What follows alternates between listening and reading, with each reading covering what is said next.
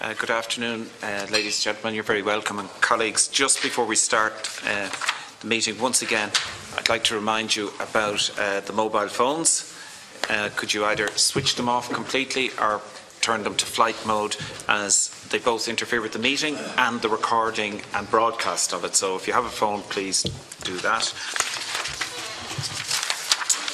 And the note in relation to privilege, I wish to draw your attention to the fact that by virtue of Section 17(2)(l) of the Defamation Act 2009, witnesses are protected by absolute privilege in respect of their evidence to this committee.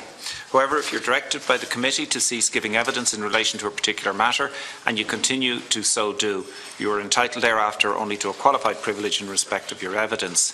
You're directed that only evidence connected with the subject matter of these proceedings is to be given, and you're asked to respect the parliamentary practice to the effect that, where possible, you should not criticise nor make charges against any person, persons or entity by name or in such a way as to make him, her or it identifiable. The opening statements that you have submitted to the committee will be published on the committee website after the meeting. And members are reminded of the long-standing parliamentary practice to the effect that they should not comment on, criticise or make charges against a person outside the House or an official, either by name or in such a way as to make him or her identifiable.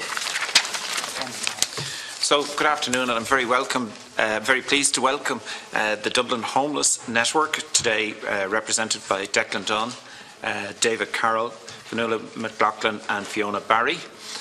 Limerick and Clare Homeless Alliance on her own, Trina O'Connor, and Cork Social Housing Forum, Mr. Aaron O'Connell. You're all very welcome, and thank you for taking the time to come to us today and supply the opening documents. We appreciate that.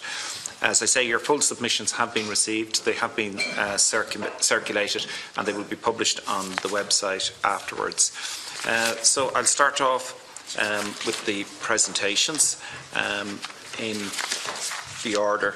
So maybe Mr. Dunn, you might do your one person. We take the three presentations and then we'll go to the members for the questions. But we'll take all presentations firstly, if that's suitable. So thank you, Chair and Network and Committee, for inviting us to speak to you today. We greatly appreciate the opportunity. The Dublin Homeless Network is a collaboration of 16 community and voluntary organisations providing services for homeless and socially excluded households. Many of our members are well known, others less so. We provide the full range of specialist services and supports and accommodation types in Dublin, and a number of member organisations provide services around the country. We work closely with the Dublin Regional Homeless Executive, which has one operational plan covering the 4 counties of Dublin. My name is Declan Dunn. I'm Chair of the network and CEO of Sophia. We 4 here are the network representatives who sit on the Dublin Statutory Homeless Consultative Forum and the Implementation Advisory Group within the Dublin Regional Homeless Executive. The network has in existence for many years and meets monthly to work to improve services and respond to emerging needs. I'll make a few opening remarks, and then the Vice Chair, David Carroll of DePaul, will highlight the recommendations. And we also have Fiona Barry and Fionnuala McLaughlin from Threshold, Fiona's from Crosscare, to reply to questions on their specific areas of expertise. I know that the committee is well aware that by any measure Ireland's housing and homeless situation has reached crisis point, and the homeless crisis is affecting the entire country and Dublin acutely. Housing supply is significantly below housing need. The private rented sector has contracted at a time when demand surges forward with the consequent increase in rents. People who were never homeless now live with their families in hotels. We will never have a truly thriving economy without a functioning housing market. Others will have other presentations. The committee will have addressed many of the themes to do with planning and supply, and it's not our intention to address those just to avoid repetition. Homelessness in Dublin, we believe, falls into 2 clear parts. The first category are those new homeless who tragically find themselves living with their children in hotel rooms, and individuals living in temporary emergency accommodation, often who are working. But they generally have no previous experience of the factors traditionally leading to homelessness. Many of the new homeless have the skills to live independently and are now homeless principally for housing affordability reasons. And with support, affordable housing, properly functioning social housing regime and private rented market, we believe can live independently again. And if they access the homes that they need, then the level of specialist support from our kind of organisations, quite frankly, should be limited. The second category are those individuals and households whose life experience often puts them on a trajectory that includes homelessness. Homelessness is symptomatic of other life events resulting in complex needs. All of us potentially at some time in our lives can experience factors that can lead to homelessness, personally or our family members or our friends or our neighbours. The Homeless Network members are committed to respecting the dignity of every individual and working to support those in our society with complex needs. Many of those who are homeless have come from a background of grinding poverty and chaotic home lives. Often they have been taken into the care of the state as children. Many have been victims of violence and domestic abuse. Some are caught in a trap of substance addiction. And many have a poor experience of the education system and lack the marketable skills to provide for themselves. And others have mental and physical disabilities. So much of the work of the 16 homeless organisations making up the network is the professional delivery of care and structured support using needs analysis and agreed care plans and case working for people with complex needs affected or at risk of homelessness. This helps those, most of whom who have dual diagnosis, to access and engage successfully with external specialist medical services. We're focused on empowering people to provide the varying level of supports they need so that they can go on to live independently. We support the comprehensive development in Ireland of the Housing First model of accommodation with wraparound supports in a way that has been proven internationally to address the complex needs of homelessness successfully. Our submission identifies many detailed factors relating to homelessness and specific recommendations under 4 categories: prevention, ceasing the flow into homelessness, emergency accommodation, access to housing, keeping people who move out of homelessness in housing. So I'd like to hand over to David Carroll, who's our Vice Chair, to briefly take you through our recommendation, if that's okay, Chair. Thank you, Chair, for the opportunity today. Our approach to our work is pretty straightforward. What we try to do is stop people coming into homelessness in the first place, support people to get out of homelessness, and keep them out of homelessness. And we have a number of recommendations today over the 4 themes that Declan has outlined. The first of those themes is ceasing the flow into homelessness and prevention. The first recommendation that we would have is that housing advice and advocacy, which are identified in both the government's homelessness policy statement and the implementation plan on the state's response to homelessness, states that prevention and preventing homelessness has a key role. Therefore, we're calling for a statutory obligation for all local authorities to provide information and advice for those threatened or at risk of homelessness. I'm going to pass over to Fionnuala for recommendation 2.